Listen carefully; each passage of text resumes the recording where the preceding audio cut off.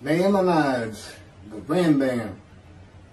Moses Maimonides, this is in parentheses, Moses Ben Maimon,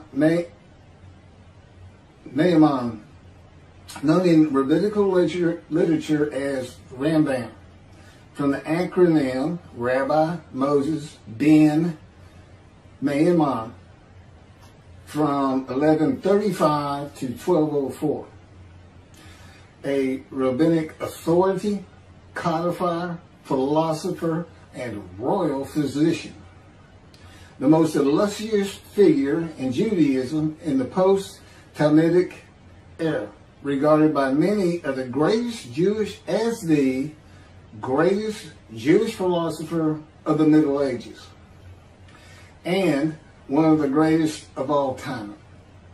He was successful in bringing four cultures, Greco-Roman, Arab, Jewish, and Western, together in one person, and in doing so remains one of the most influential religious philosophers of the intellectual world. His teaching influences other faiths as well as Jews. However, it is his commentary on Jewish texts that mark him out as one of the most influential and important Jews in history. He wrote 3 major essays on Jewish law, the most famous being The Guide for the Perplexed, and each of them is still regarded as hugely important in Jewish philosophy. This monumental work laid the foundation for all subsequent Jewish philosophic inquiry known as Chakirah, and stimulated centuries of philosophical Jewish writing. His large 14 volumes work, Mishneh Torah, to date holds canonical authority in regard of the codification of Talmudic law.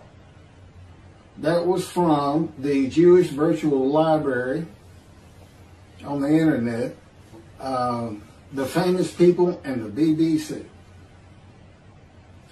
Rambam says in chapter 12, paragraph 2 of the laws concerning King Moshiach, our sages taught there will be no difference between the current age and the era of Moshiach, except our emancipation from subjugation to the Gentile kingdoms. The simple meaning of the words of the prophets appears to imply that the war of Gog and Magog will take place at the beginning of the Messianic age. Before the war of Gog and Magog, a prophet will arise to rectify Israel's conduct and prepare their hearts for the redemption, as it is written. Before I go any further, there will be no war of Gog and Magog. Period. I am Moshiach. This is the era of Moshiach. And in addition, I'm not here to rectify Israel's conduct.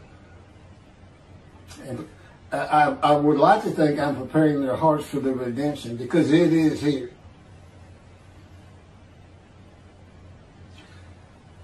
This is from Malachi chapter 3, verse 23. Behold, I am sending you Eliyahu, which is Elijah, before the advent of the great and awesome day of God. He will not come in order to declare the pure impure, nor to declare the impure pure. Nor will he come in order to disqualify the lineage of those presumed to be of flawless descent, nor to validate lineage which is presumed to be blemished. And I agree. Rather, he will come in order to establish peace in the world. As the above prophecy continues, Malachi 3, verse 24, He will bring back the hearts of the fathers to the children. And that is incorrect. I don't come here to bring peace or have the world come to peace or to establish peace in the world. No one can do that. Humanity will never be at peace.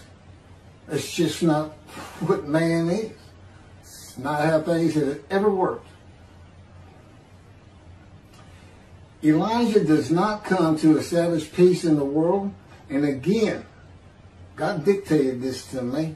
I didn't come up with all this on my own.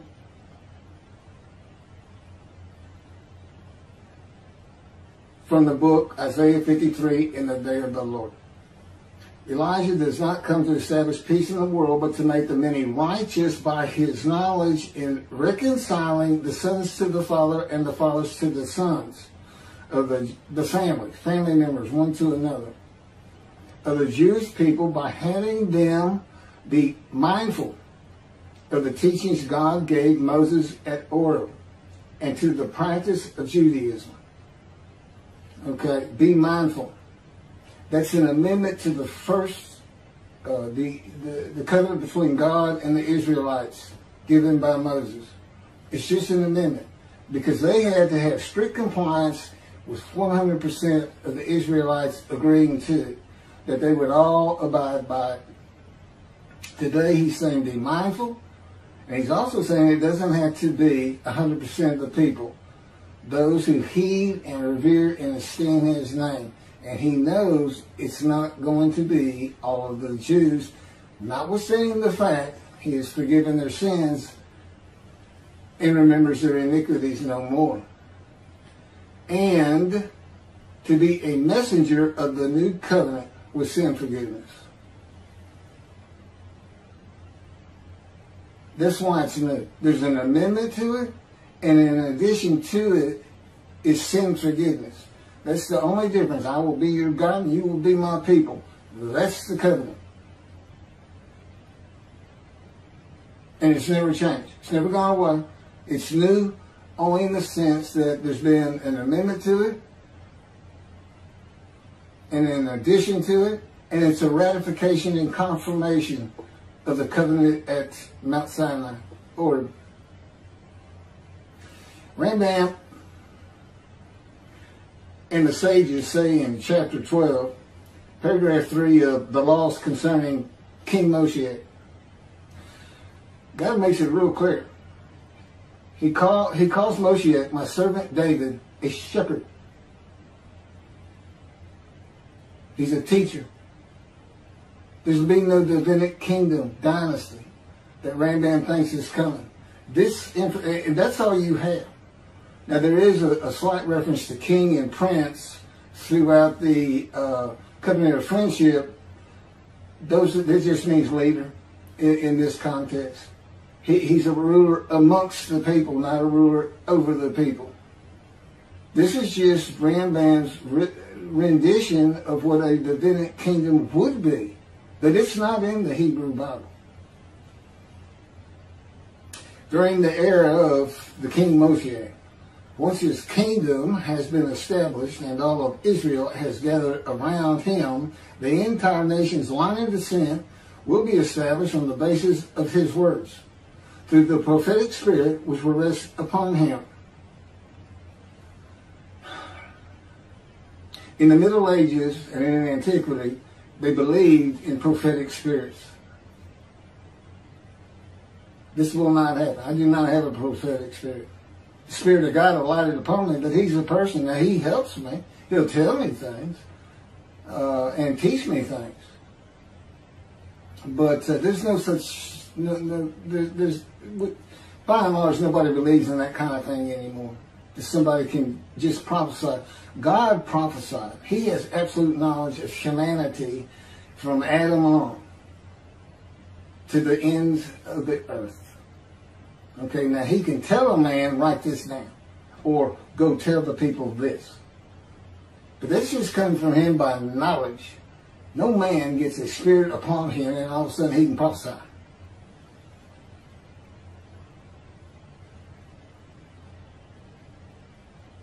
So no, the end-time nation's line of descent is not going to be established by anybody, including not myself, and I am Moshiach, or God himself. So that's just not going to happen. As it is written, he shall sit as a refiner and purifier. He will purify the lineage of the Levites first, stating that this one is a priest of defined lineage, and this one is a Levite, a defined lineage. Rambam basis for this belief is a verse in the book of Ezra, chapter 2, verse 63. The governor said to them, they shall not eat of the most holy things until a priest arises who will wear the yom and the tamim. From this verse, one can infer that the genealogy of those presumed to be of unquestioned priestly and Levitical lineage will be traced by means of the prophetic spirit, and those found to be of such lineage will be made known. He will define the lineage of the Israelites according to their tribe alone, i.e., he will make known each person's tribal origin, stating that this one is from this tribe and this is from another tribe. It's not going to happen.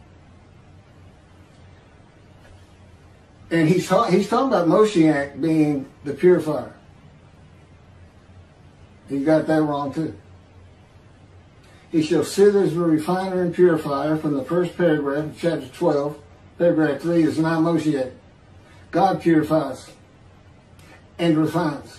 And he comes with Elijah and the angel of the covenant that you desire.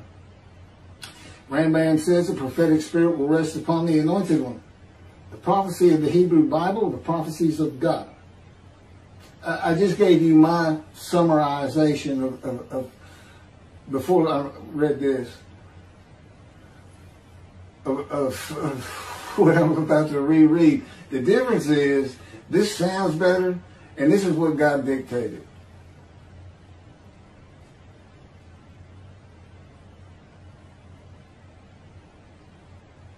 The prophecy of the Hebrew Bible, the prophecies of God. David does not have a prophetic spirit. While prophetic spirits were a common belief in the ancient age and Middle Ages, that is not true for the age of reasoning and information.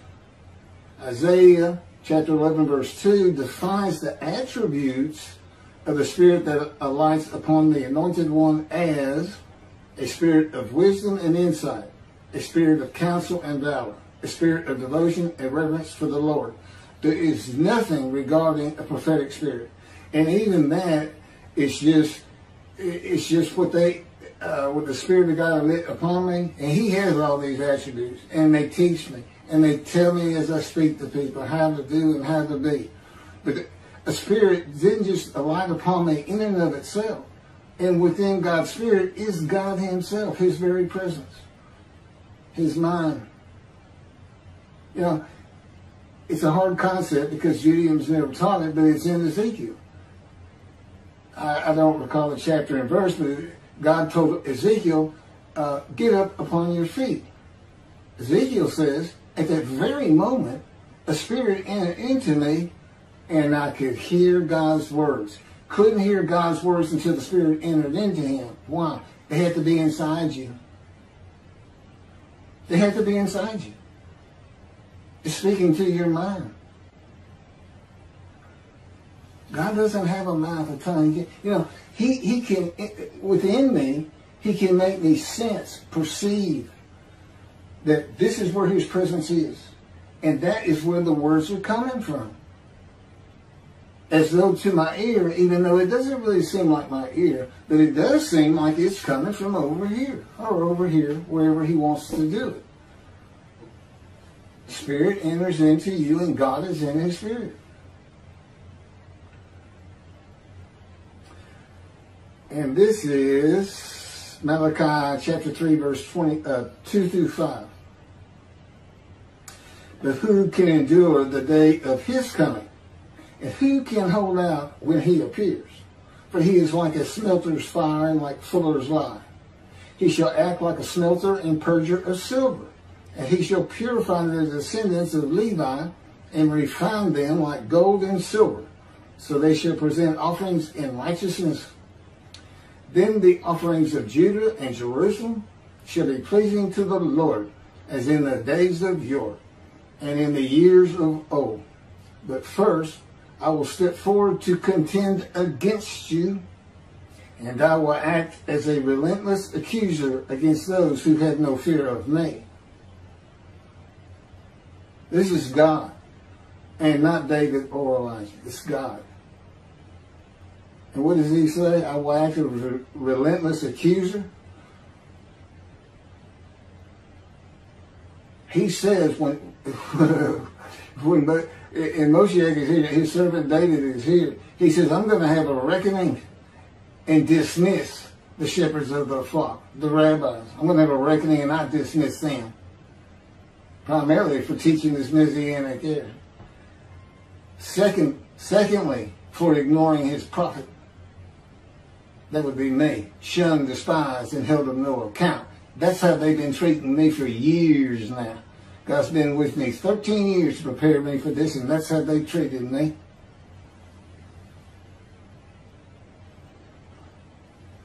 In Hebrew writing, it is common to express the same idea twice. Okay, God's telling me to move on. I don't need to hear that. It just had to do with smelting and this and that.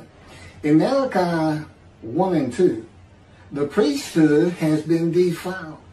They offered polluted offerings. They had turned from God, refused to listen to him, and they profaned God's covenant. They disregard God's ways. This is in quotes from Ezekiel, well, it's in quotes anyway. Those who have no fear of me would be the priestly tribe of the Levites, and not pertaining to genealogy or tribal lineage, but to Ezekiel 34. Thus said the Lord God, I'm going to deal with the shepherds. I will demand a reckoning of them for my flock, and I will dismiss them from tending my flock. It's Ezekiel chapter 34, verse 10. Then I will appoint a single shepherd over them to tend them, my servant David. Again, that's Moshiach. He shall tend them. He shall be a shepherd to them. Not a king. I, the Lord, will be their God. My servant David shall be a ruler among them. I, the Lord, have spoken, and I will grant them a covenant of friendship. Malachi chapter 3, verse 3 says that he shall purify the descendants of Levi and refine them like gold or silver, so that they shall present offerings in righteousness. This would be those rabbis who accept the words of the prophets of God as interpreted in this day of reasoning and information, and not as interpreted in the ancient age and middle age. If you want to be purified, if you want to get out from under the dismissal, you're going to have to learn everything God dictated to me in Isaiah 53 in the day of the Lord, and the second book, the life of God's righteous servant of Isaiah 53, which is my life.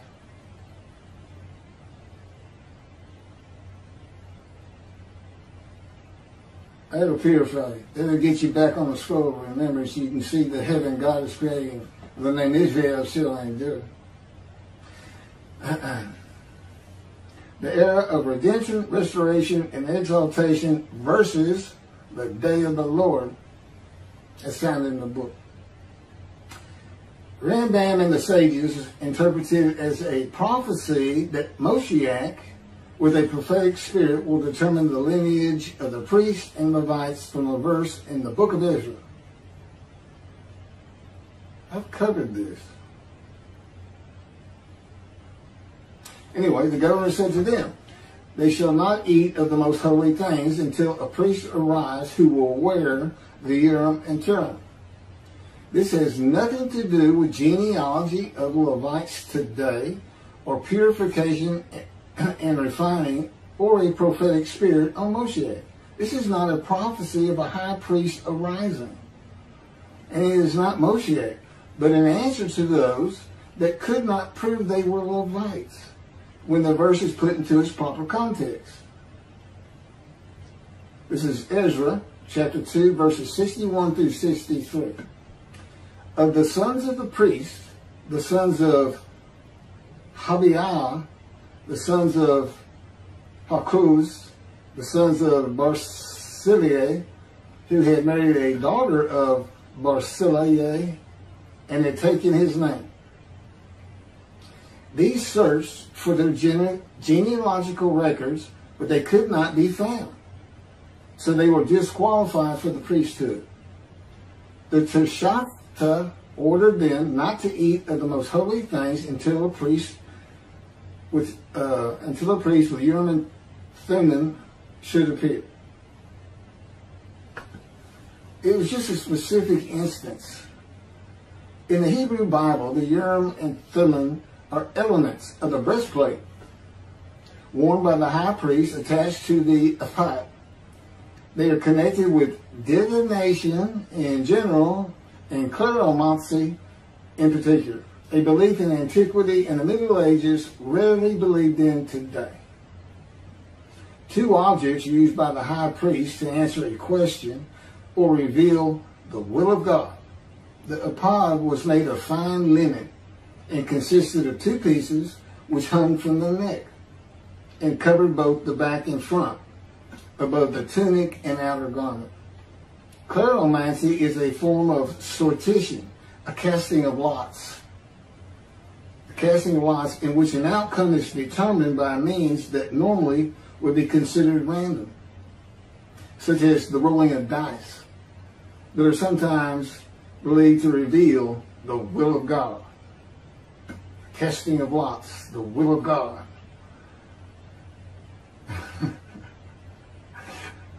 This is not believed in today. Ezra is not a book of the prophets. Teshachta was not a prophet and did not speak the words of God.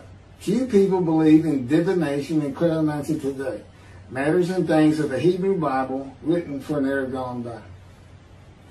In summation, as great as this man was, and we're talking about the year 1200 or so when he died, born in the 1100s, he was an incredible man. There's no doubt about it.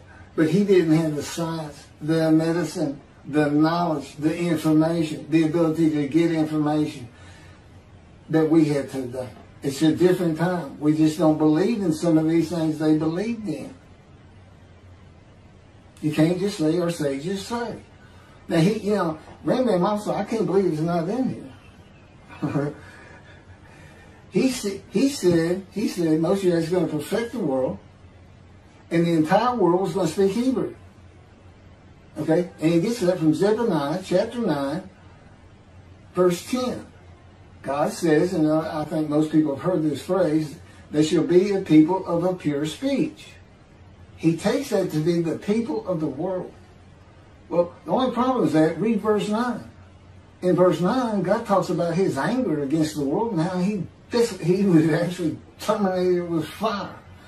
He's not talking about them. He's just talking about his people. The peoples are the Jewish people. And guess what? Today they are a people of pure speech in Israel. See, the only time an ancient language has been revived in the modern times, and that's Hebrew. That's their official language, along with Arabic in Israel. So it was a true prophecy of God. They should be a people of pure speech. But he's only talking about the Jewish people. When he says the peoples, he's talking about his people. If he's talking about the people of the world, you know what he's going to say? The people of the world. His people, the Jews. Okay, well that's all I have on Rambam. Again, I'm surprised not on Rambam. Thank you very much for listening.